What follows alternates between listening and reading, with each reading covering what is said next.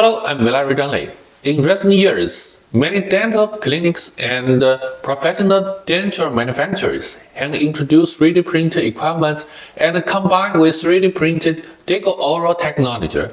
They have directly transformed 3D design models in real products, bring dental data and products with high accuracy and low cost to the dental industry.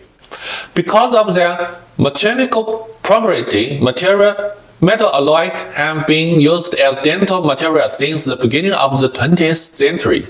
Nowadays, due to economic problems, no precious alloys are replacing precious alloy in the dental field. There is seen positive oxide film on the surface of dental non-precious metal alloy. The positive film must have high adhesion, compactness, high resistance, and no cracks. The oral equipment is very suitable for promoting the oxidation of materials.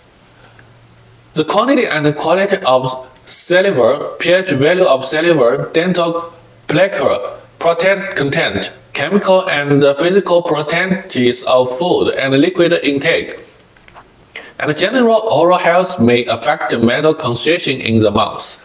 Dental materials in oral equipment have two problems: local effect or systemic damage caused by corrosion products released to the body, and the impact on the physical and clinical property of alloys. CoCr based alloys have been used in denture because of their good corrosion resistance. Recently, alloys with high tungsten content have been developed to improve the adhesion between ceramics and metals, namely CoCr alloy. Side effects may occur if the alloy contains nickel. It is well known that nickel is an elegant. An epidemiological study of financial adolescents shows that 30% of girls and 3% of boys were allergic to nickel.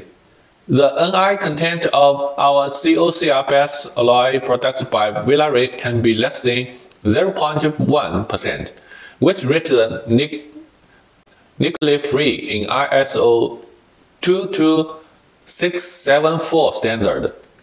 Our CoCr-based alloy powder has passed ISO13485 and FDA certification and can metal requirement.